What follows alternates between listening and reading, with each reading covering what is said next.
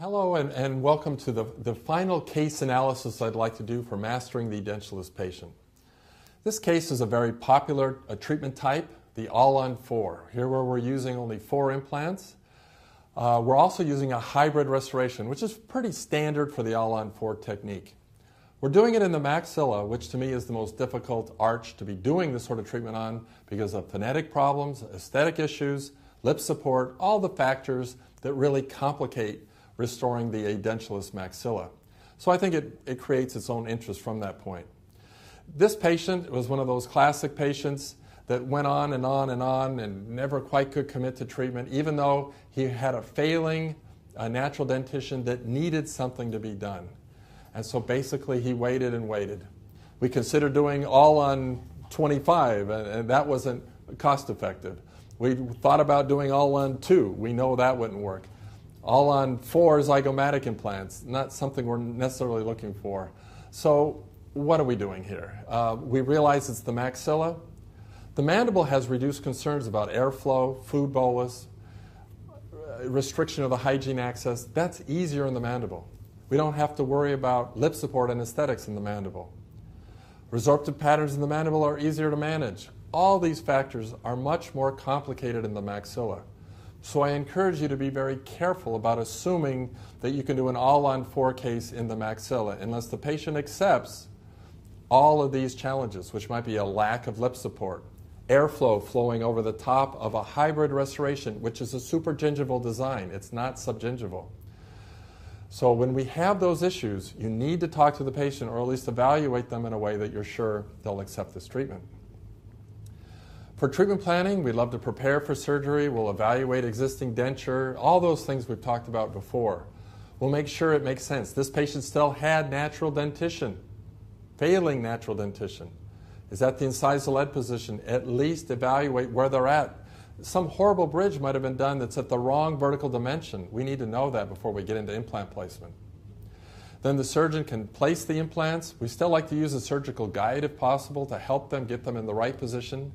We'll have a healing phase. It usually means that we'll have an immediate denture. We'll softline, although we can do implant-supported provisionals as we've demonstrated in previous cases. And then the final restoration. So this is the case that I've been talking about.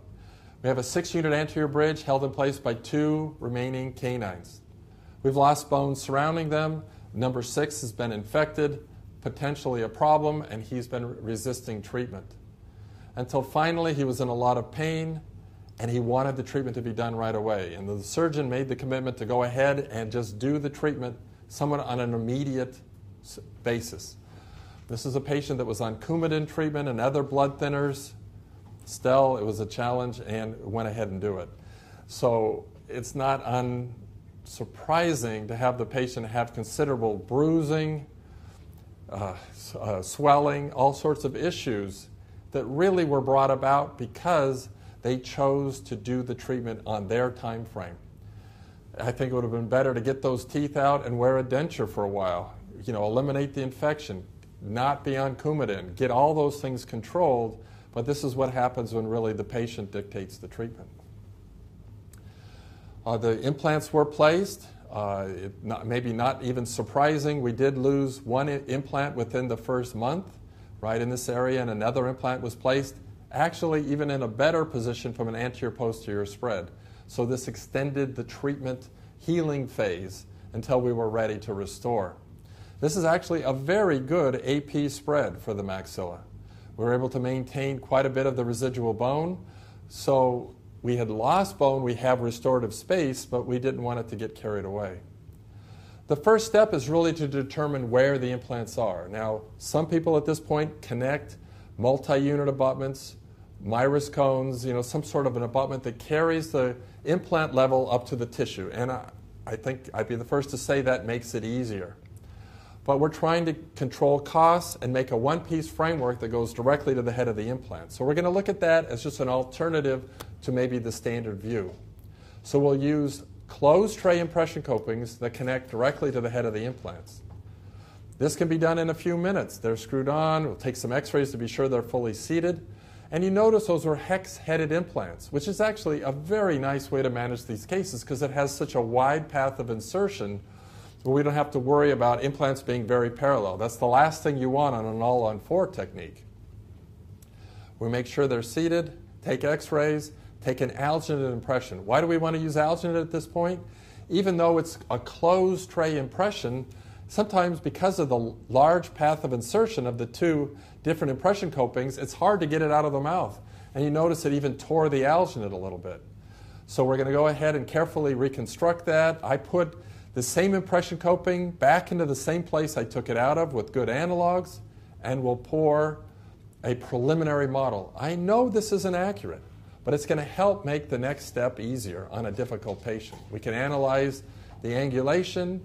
So we have a preliminary model. We'll go ahead and connect on the preliminary model our open tray impression copings. So I guess the bottom line is, you could say, after a lot of hard work and a lot of communication with the patient, Mr. Happy truly is, and it's been a great transformation from him. So we began with 2 residual teeth. We really looked at the amount of interocclusal space required. So even though it's an all-on-4 technique, we knew we were doing a hybrid. We knew we needed a certain amount of interocclusal space, and sometimes more the better.